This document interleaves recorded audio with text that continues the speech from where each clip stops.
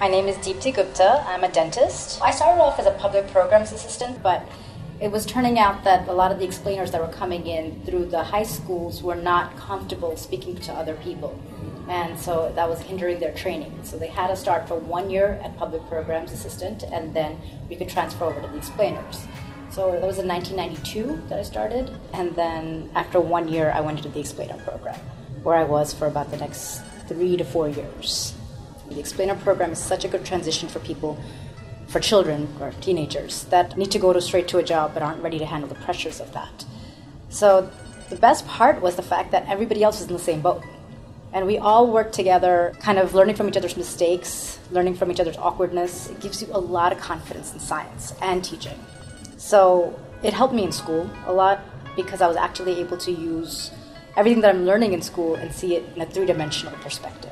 And then to get my hands dirty with the laser demonstration and the chemistry demonstration, and the fact that I get to work with liquid nitrogen when I'm 15 years old, it was just like I can't believe they're letting me do this.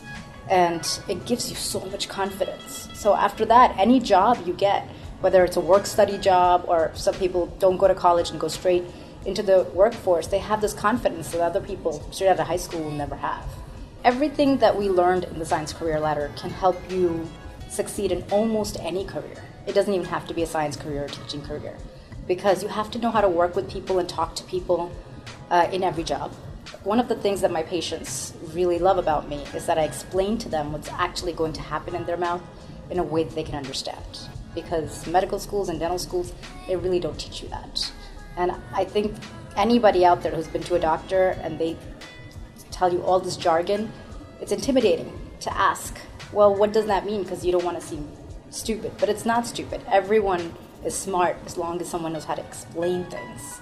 I have a practice out in Little Neck, which is in Queens. Have a manager, have staff, and we go in, see patients, work with them, do treatment planning, execute the treatment plans, do post-ups, follow-ups, and make sure the patient's completely healthy before they go.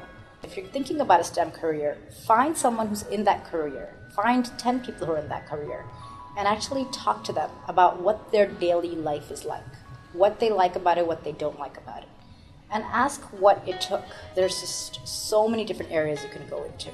Technology, we're in the middle of the best time. You can invent an app, at nighttime at 3 a.m, do whatever you want. This wasn't available back then. And so be creative, be motivated, be ambitious, but be realistic. That's my